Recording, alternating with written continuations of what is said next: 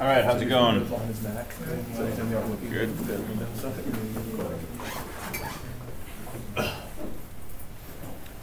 So questions? Yeah. Yeah, on the ODB12, whenever I went to test it, I kept getting one of the tests wrong. I was getting 4, I was getting 10 out of 10, except for one. And I went through all the test scenarios, and whenever I ran my test program, I worked on all of the scenarios. Tried with a 0. I did try with a 0, and it returned 0. 0 is not positive. Oh, that's probably why. Okay. So yeah, if it wants a positive number, it's got to be bigger than 0. Negative is less than 0, and 0 is not positive or negative. It's just one of those things. All right, so a bunch of things I want to talk about. I want to start with a shout out for Clark Aerospace Club. How many people here are familiar with the Aerospace Club here? Okay, this is an awesome club. They design and build rockets, and then they test them out. They drive them out to the desert, and they shoot them up into the air, and they'll go a few miles into the air, and they'll come down, and hopefully they recover them intact. Sometimes they don't. Sometimes they blow up. And then if it survives their testing, they go and they enter them into competitions, and they compete against schools like Stanford, Caltech, right? And historically, they do really well in these competitions. Okay, this is a ridiculous amount of fun if you're into this kind of thing. It's a great amount of visibility, right? Because you're working side by side for a few days with people from these big name universities, with people from NASA, with people from industry. It's exposure. It's a chance to build a network, and it's a pretty cool opportunity. So they have 2 competitions they're working on this year. One is their rocket launch and payload competition. So typically they have to design a rocket within certain specs, and they have to fly it to a certain altitude. And the goal is to try to hit that altitude exactly. So if they're trying to get to 10,000 feet, it should go to 10,000 feet. If it goes too high or too low, they lose points, right? So you're trying to hit a certain altitude, and it's got to carry some kind of payload, which may, for example, be doing recording of certain information, altitude, acceleration, things like that.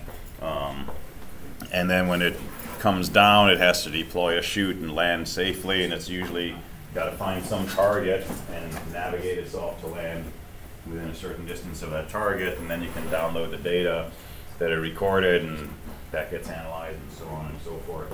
So that's one of their competitions.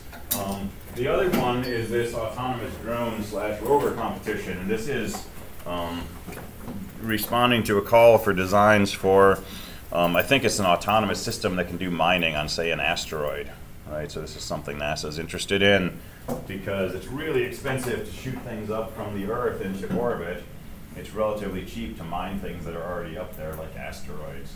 So if you're just trying to get raw materials, do you want to send them up for however many, thousands of dollars per pound it costs, or do you want to try to mine them? So, so they're working on an entry for that competition. So drones and bots and space, right? Are you sure it's asteroids? Because that would make much sense because they don't have an atmosphere. But do you need an atmosphere if you're just trying to mine? Using propellers. If you're what? Drones are using propellers to carry the ground. You could not use a drone that used propellers, Yeah, but you that's could. what they're doing now. Well, I don't know what the drone part of it is then, but I thought the rover part was for an asteroid. But yeah, you're right. That makes no sense if you don't have an atmosphere. So I don't know where the drone comes in.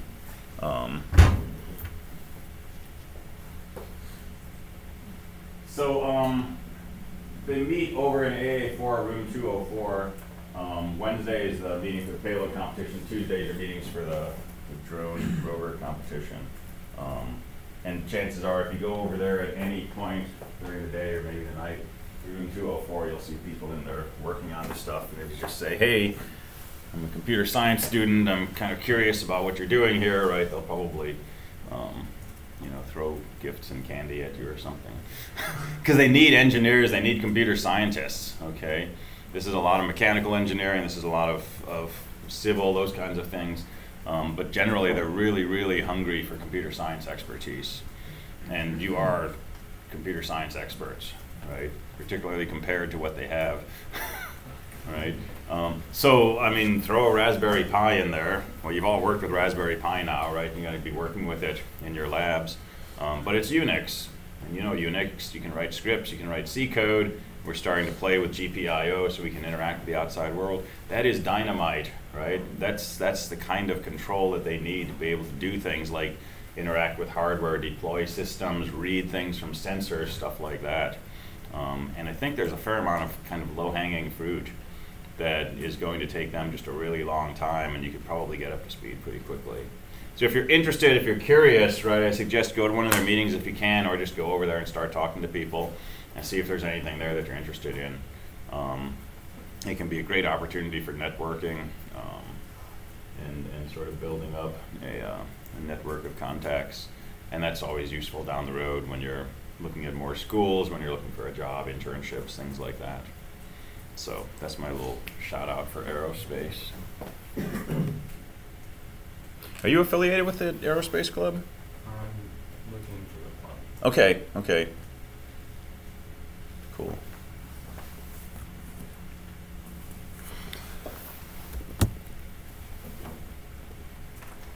All right, so let's talk about ODPs.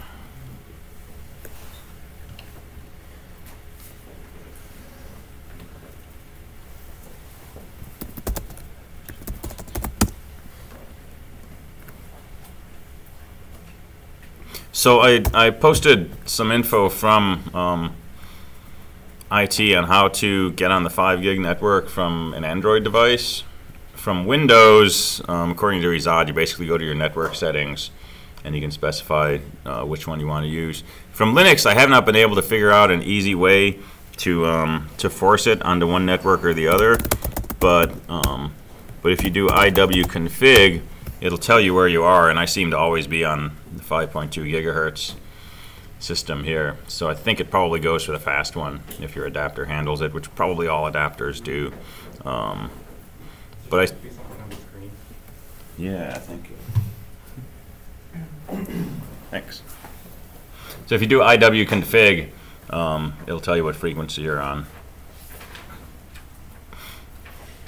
And I seem to be getting dropped regardless, but I get dropped on Linux 2 all the time. you what? I get dropped on Linux 2 all the time. Okay. I don't know if it automatically. Yeah, try iwconfig, see if you're on 5.2 or 2.4, and if you're on 5.2 and you're getting dropped consistently from Wi-Fi, I would say go ahead and shoot an email to IT. Okay, now don't tell them my teacher, Nick Macias, said that I should write you and complain because the Wi-Fi sucks. Okay, don't do that. but you know, as a student, you should have Wi-Fi access as far as I'm concerned. Yeah. Right, and it should be pretty reliable. And if it's not, and if you're using 5 gigahertz, right, I would suggest sending a polite note to IT and say, you know, hey, trying to use Wi-Fi in room 156, I keep getting dropped. More information is better, right? During the 50-minute class, I got dropped 5 times, that kind of thing. Where do you find they're using? Should be on the Clark website somewhere. If you go to IT or technology or one of those, find a contact us. And more detail is better, and I think the more students they hear from, the more seriously they're going to take it, right? I talked to someone who worked for in Congress once, and they said if someone in Congress gets 20 letters on a subject from people, they start to panic, right? 20 letters. That's how little people sort of like actually write to their congressperson. So I don't know what the threshold is for IT, but I would think that if they start hearing from students with information that, you know, documents some kind of situation, I think that'll probably help. How would you change the 5 gigahertz on Android? I posted it on Canvas. I didn't read through it. Oh, okay. It's there's so many ways you can find settings and options, so I don't remember. But I posted verbatim what they sent me. It's just a PDF.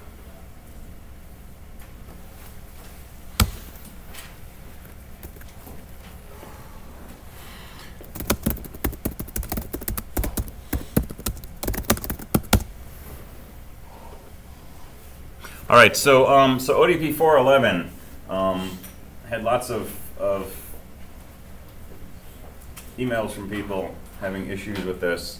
So a few comments, sort of summarizing the things that I saw. First thing is parse is a function that takes one argument. Okay, it's a character array. It's a string. It's a single argument. Okay, so you cannot call it with an integer. You cannot call it with a pair of arguments. You can't call it with a string followed by an integer, right? Some of these things will compile. Some will compile with warnings, but they won't do what you want it to do. Okay, when you assess, it's not going to be happy with that. So it's got to take an array of characters, and it has to return a single integer. Okay, so terminology again, right? And I'll try to be consistent about this. There is no input to the parse function. Okay, it takes an argument, but I'm not going to use the word input for that. When I say input, I'm usually thinking of reading from standard in, fgets, or in bash, the read function, or something like that. Okay, this char star, this thing that you put in parentheses when you call parse, I'm going to call that an argument to the function. Okay, it's kind of like, and value that you're giving to the function, kind of like input, but I won't call it input. Okay, this int before parse means parse is going to return an integer. I'm not going to call that an output.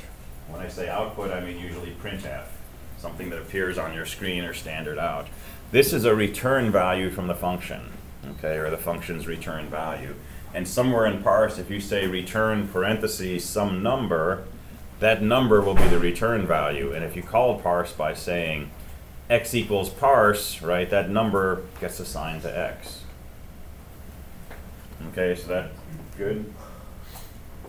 All right, so what the function does is it takes this string, this argument, okay, accepts a string is another way of saying it's a command line argument, or a function argument. It accepts the string, uses scanf to try to convert it to an integer, and then returns a value based on the following. In all other cases, meaning if it was not able to convert it to the integer 1, 2, or 3, because perhaps it wasn't an integer at all, right, it should return -1. So if the string's empty, if it doesn't start with a digit, etc., return -1.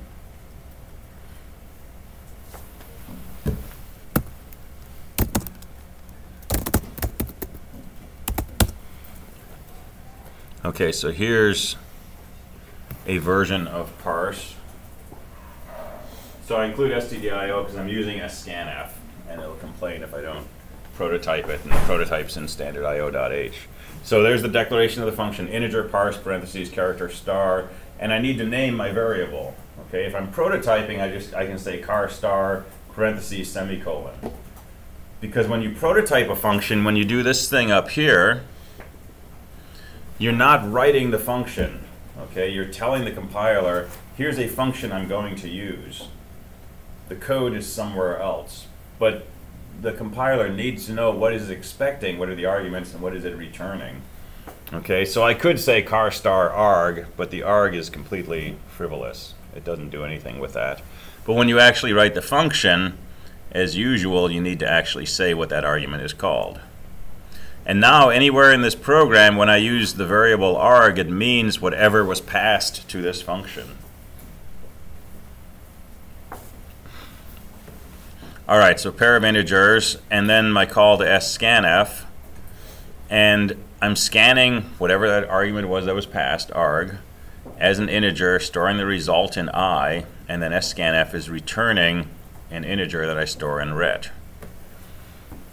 Okay, so here's the next thing where there's some confusion. This can flip back and forth pretty easily. There's two things scanf does. One, it converts its argument, okay, it's arg in this case, to an integer and stores that integer value in I. And two, it returns a flag telling me if it succeeded in doing that or not. So ret is the flag. If ret's equal to 1, it converted one thing. If ret's not equal to 1, it did not convert one thing. I is the actual value that it converted if it did a conversion. If it didn't succeed in converting, I is meaningless. So I want to check I to see if it's bigger than or equal to 1 and if it's also less than or equal to 3. It's an int, so if this is true, that tells me that I is equal to 1, 2, or 3. But I don't want to use the value I unless I know that it actually stored something in there. How do I know that scanf stored something in I? Because scanf will return the value 1. So before I do anything with I, I've got to check this return value. Now in this case, if the return value from scanf is not 1, that doesn't mean that the string had the number 1 in it. Okay? The string could have had the number 518 in it. Ret would still be equal to 1. It's a flag. It's saying I converted one integer. If that's not equal to 1, it did not convert an integer. That's my, in all other cases, return -1. So at that point, I just return -1 and we're done. Otherwise, if I get down to this line of code, I know that ret was equal to 1, so it did one conversion. And now I know that I has the value that it converted my string into. So now I can safely say if I is bigger than 1 and less than 3, just return I. Otherwise, it wasn't a number between 1 and 3, so I'll just return -1. So most people had some version of this in their code. But for example, the order is critical here, right?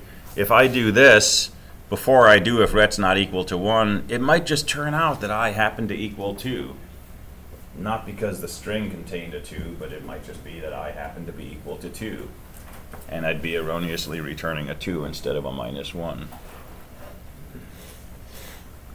Yeah? So I see that you wrote down if and then the brackets and then return in one line.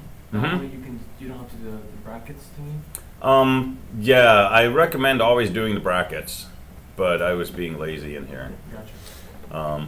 The only danger here is that you can only have one statement after the if you don't have brackets. And sometimes you want to throw something else in here and you put it in and it's not doing what you think. So I almost always use brackets, but I was in the mood when I wrote this, I guess. Same, yeah. All right, so questions about this? So how do we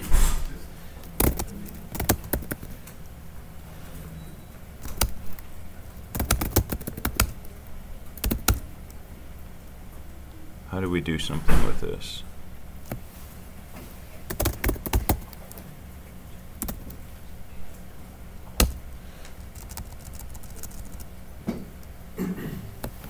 So this is junk code. This is test code, right?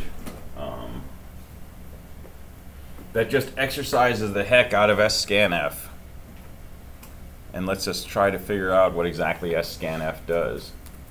So in each case, I'm doing an scanf as a %d, storing it in num, and then printing out the return value from scanf, that's I, and the value num that I'm trying to store into. And let me get rid of these last few things.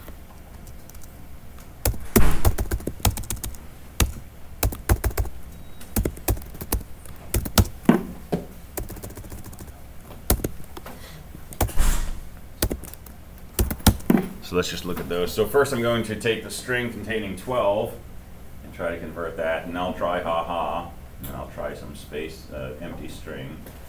And then 2, and then I'll try 12 haha, and then I'll try haha 66.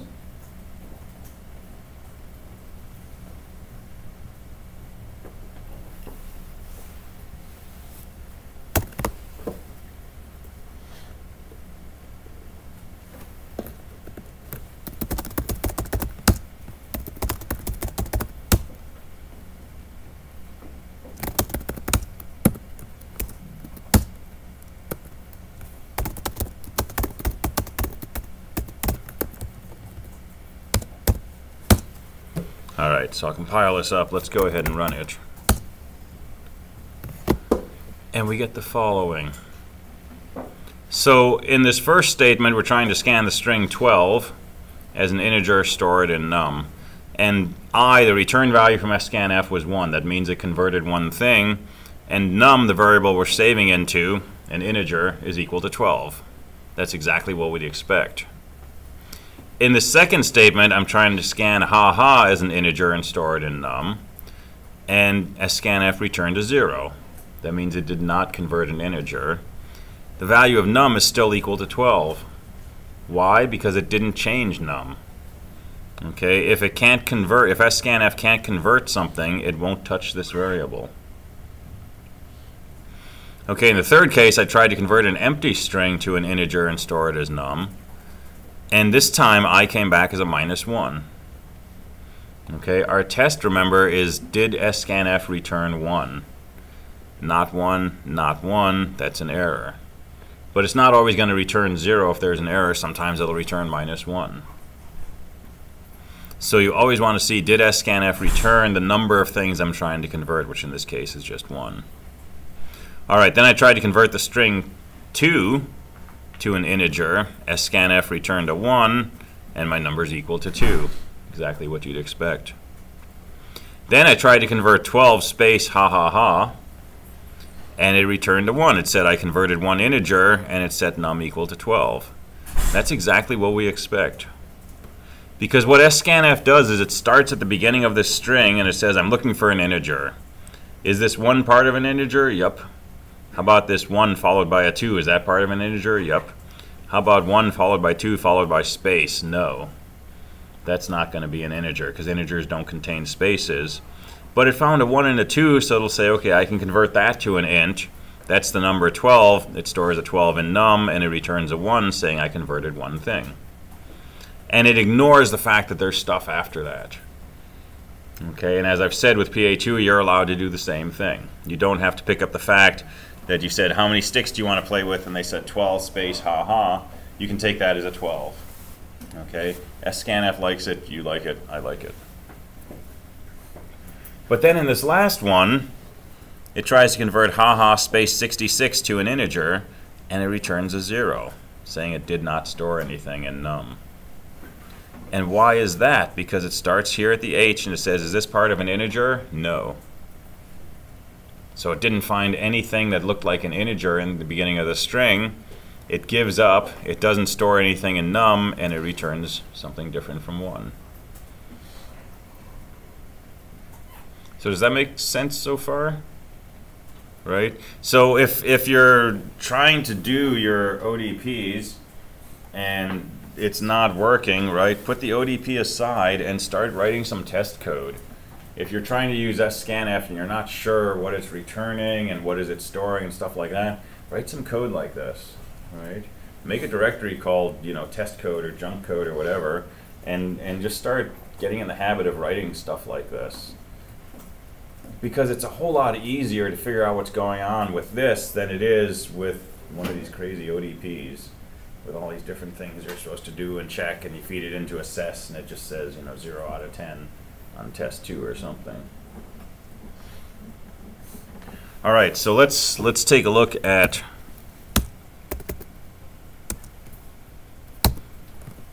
this next statement. So now we're going to scan haha space 66, and we're going to scan it as a %d and try to store the results in num and num2. And I is going to tell us how many things it converted, and we'll print out the values of num and num2.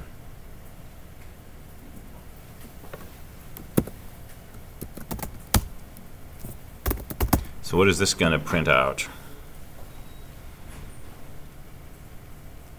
What do you think scanf is going to return? 0. Exactly.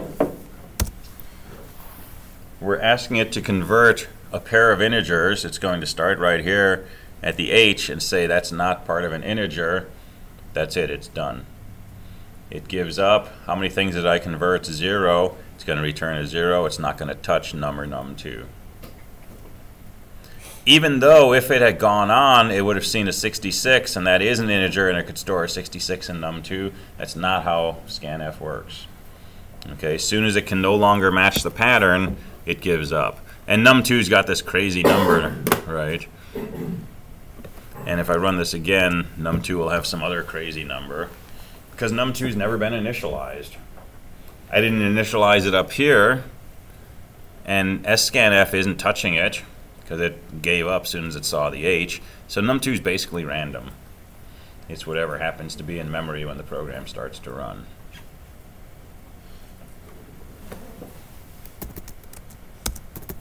All right, so let's add one more scanf, and here we're scanning two things, 43666, 2% Ds, putting them into num and num2, and that should certainly work. All right, so it scans two numbers, it returns a value of 2 saying, I converted two things, and it stored them in num and num2, and those have the values we'd expect from the string.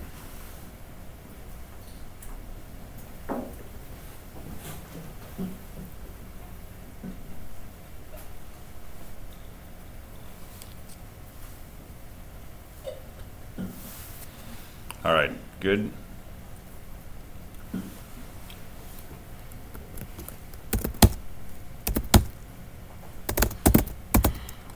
All right, so I've said don't use scanf. We're going to use scanf here for a moment, which you'll notice in a file called bad. All right, so infinite loop, it says enter an integer, and then I use scanf to read an integer, store that integer in I. I'm going to print out the integer value. Right? That seems pretty straightforward.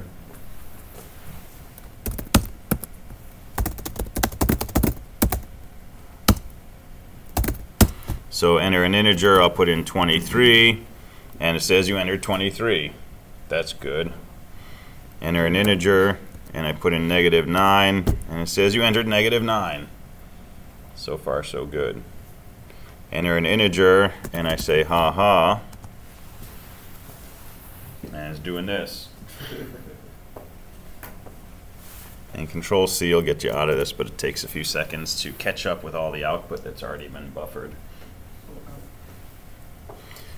So does this happen to anybody here? Okay. So what's happening? scanf reads from a string. Scanf reads from standard in. And standard in is like this pipe. And by default, your keyboard is feeding into this pipeline. So you type ha ha, and we've got 4 things sitting in this pipeline, HA, HA. And scanf is basically ingesting things from standard in.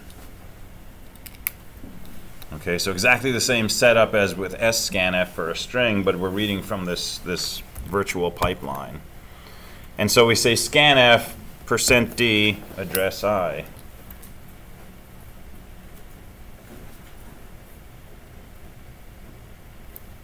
So what does scanf do?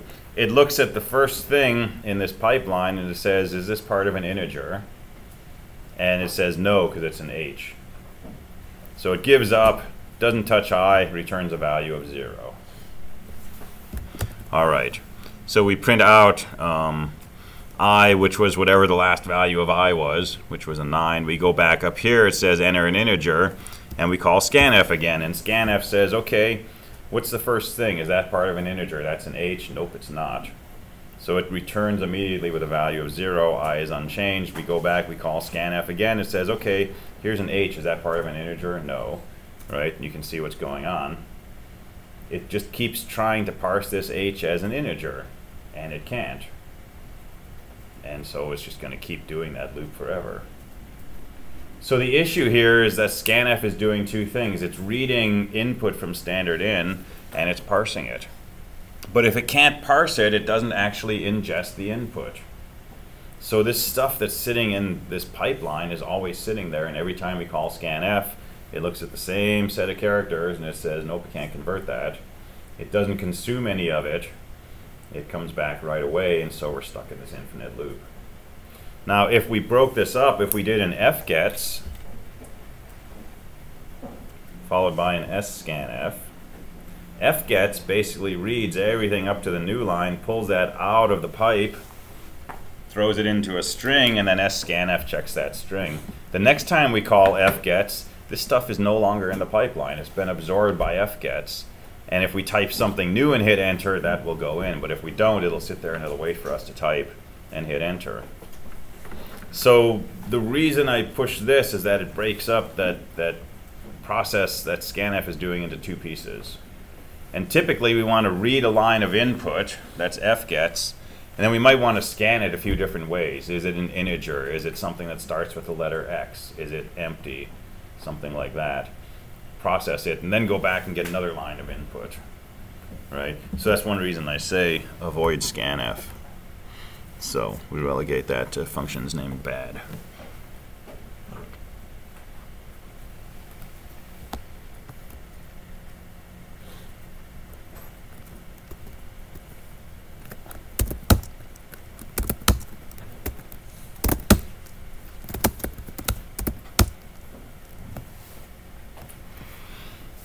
All right.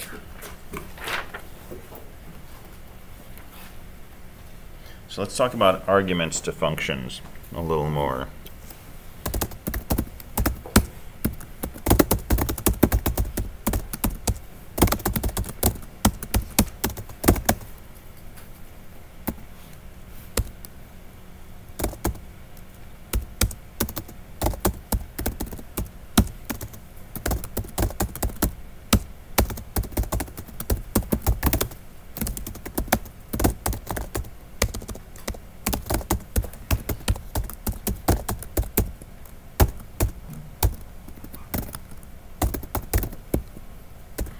All right, so I'm going to make a main program here, which has an integer called num that I set equal to 5,000. And I'm going to print out the value of num. And then I'm going to call a function named sub, pass it num, and then I'm going to print out the value of num again. And my sub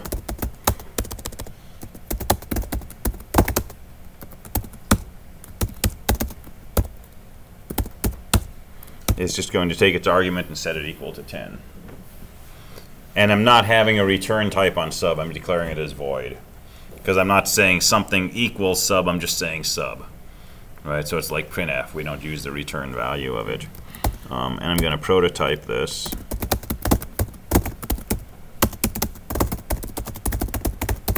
So that's my function prototype.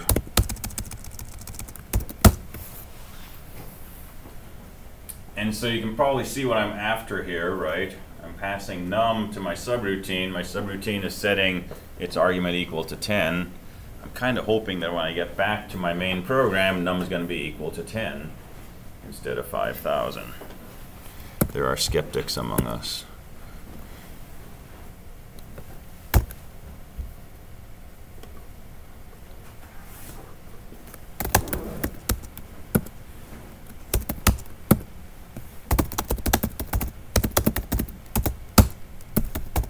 So if I go ahead and run this, you're correct, right?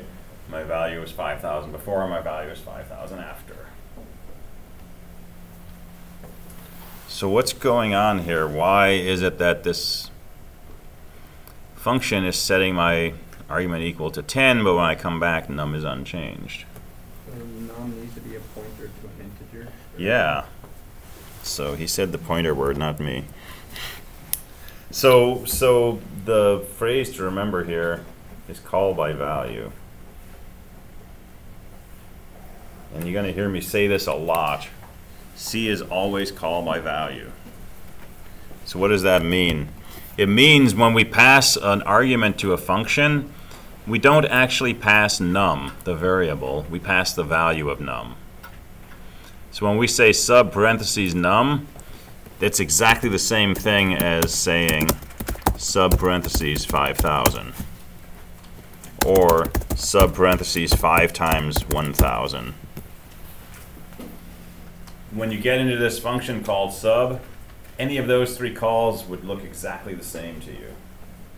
Okay? Sub is not seeing the variable num from the main program. It's seeing a number, 5,000, because that's the value of that variable. If I said sub parentheses 5,000, and then in my function I said x equals 10, we'd have no reason to imagine that num would magically change value, right? because we didn't even pass num to the function. We passed the number 5,000. It's exactly the same thing if we pass num. Okay, it's just passing the value. Not all languages do this. Some languages are what we call pass by reference or pass by address. And in those languages, if we set this argument x equal to 10, that would actually change the value of num. Okay, C is pass by value. So the way around this is to use pointers. So we'll pass the address of num, and we'll tell our function to expect a pointer to an integer. And in our function, we'll say that x is a pointer to an integer. And down here, we'll say, don't set x equal to 10, set the thing that x points to be 10. So when we call our function sub, we're passing the location in memory where num is stored. Okay, we're passing that location by value, but we're not passing the value of num. We're saying num is stored at location 100 in memory. We're passing a 100. And our function says x is not an integer. It's the address of an integer. X is 100. That's where num is stored. And this line that's got the cursor on it says take the thing that x is pointing to and set that equal to 10. Well, x is 100. That's the address of num. So it's saying take the thing at location 100 and set that equal to 10. Well, that changes the value of num. So if we run this, right after the call, our number has changed value.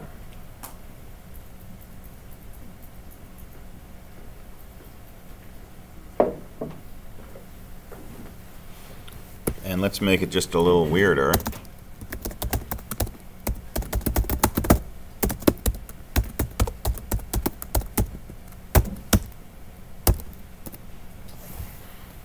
Inside our function, let's print out the value of x itself.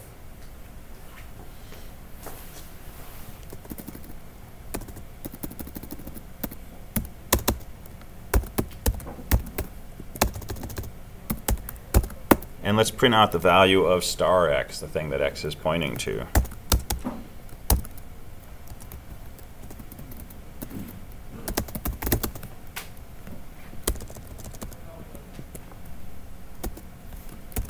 And we'll do that before and after we make this assignment. And it'll give me warnings, but don't worry about them. Because I'm trying to print something that's a pointer as if it's an integer, but that's what I actually want to do. So I run this, and what does it say? Inside sub, x is equal to crazy negative 18 million or something. And the thing that x points to is 5,000. And then after we make this assignment statement, x has not changed. X is still negative 18 million something crazy, right? But the thing that x points to is now equal to 10. Okay? This crazy number, that's a memory location. That's where in my system's memory it has decided to store this variable x. Or this variable num, right? Because I passed the address of num. And this statement says put a 10 in the thing pointed to by x, right? At that address. It doesn't change x though. If I said x equals 10, right, then x would actually change and I'd probably segfault. But I'm saying the thing that x is pointing to should get set equal to 10. That's why we have this. But x itself is just this crazy number, which is a memory location. So we're going to come back to this in a few days. We're going to start talking about GDB, which is the debugger that we can use to work with our C code. And with the debugger, we're going to be able to sort of see exactly what's happening inside this program as it runs step by step. And this is where we're heading when we get to 222, when we do data structures. It's all going to be about memory addresses and pointers, okay, and dereferencing pointers, which is what we're doing here. And that's going to allow us to basically manipulate the memory of our machines however we choose. And we're going to take information, and instead of just storing it in a variable or storing them in elements of an array, we're going to create these complex structures by taking things and putting them in memory and having them point to other things in memory and having those point to other things in memory. And this is what we're going to call data structures. And that's the whole thing we're going to be doing in winter term, is dealing with data structures. But once you are thinking of things in that way, it's a whole different world, right? So we can create these structures called linked lists, or trees, or binary search trees, AVL trees, tries, stacks, queues, hashes, heaps, all these different structures, different ways of organizing information. And we're going to basically cobble them together ourselves by hand.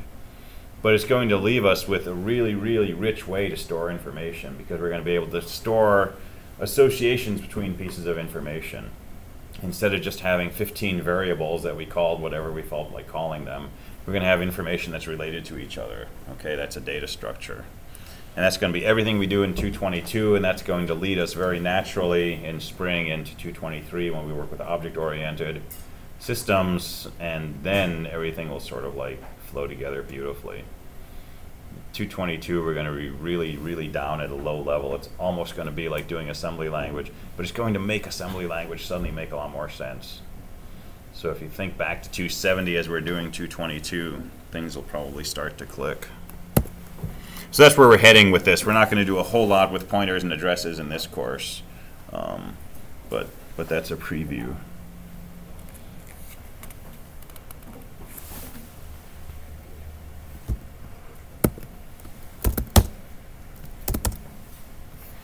All right. Questions, comments? Yes? I have a question on the ODP 412. Cool. It says if an integer is not positive, return -3. Mm-hmm. Are we counting 0 as... 0 is not positive. Positive has to be bigger than 0. And that will fail one of the 6 tests if you do 0 as positive.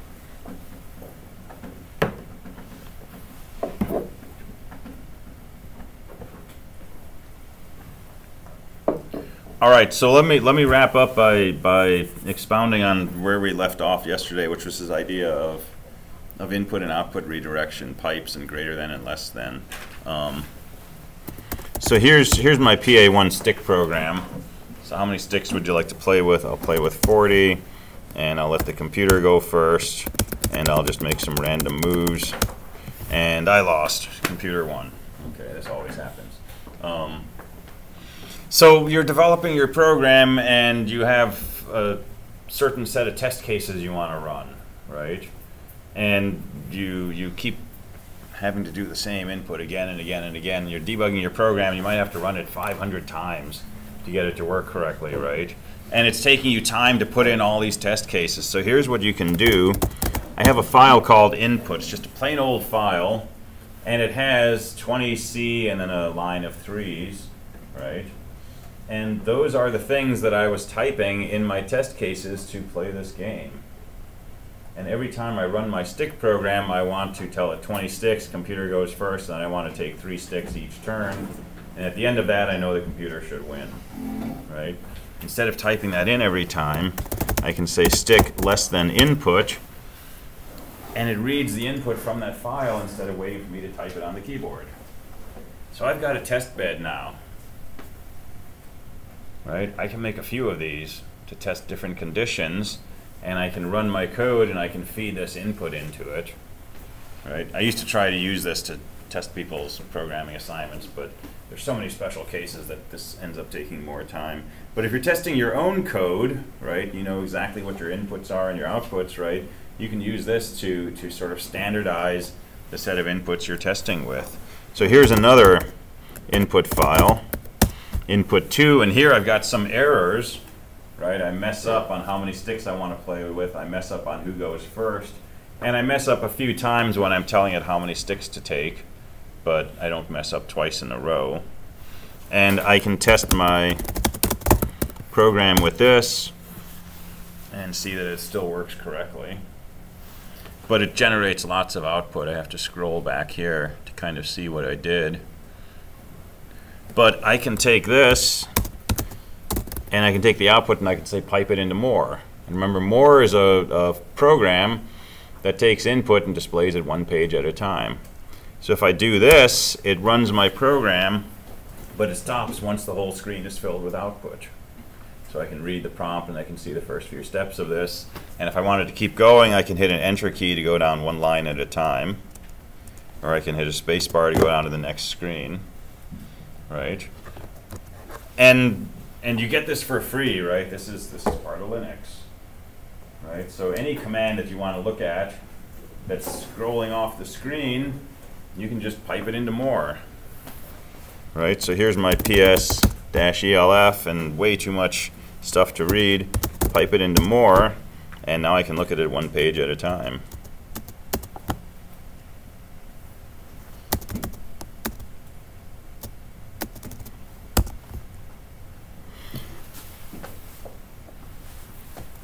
Or I could take my stick program, feed it input 2 as my standard test bed, and redirect the output to a file. And now I can print this file out and I can take it with me on the bus and stare at it or something, right? Or I can mail it to someone or whatever, and here's the output of my game. So you have the ability in a Unix environment, right, to choose your source of input, to choose your destination for output. And those can be files or they can be the output or input of other commands.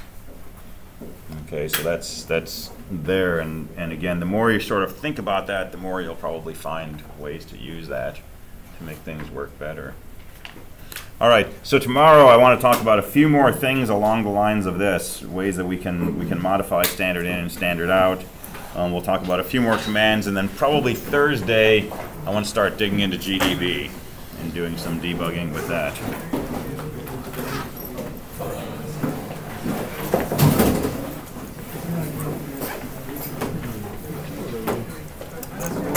Really fast. Okay. So pretty much, actually, so I know that this is hard enough class, but I made this tic-tac-toe game. Oh, cool. And I was curious, if I can simplify it, what would you do?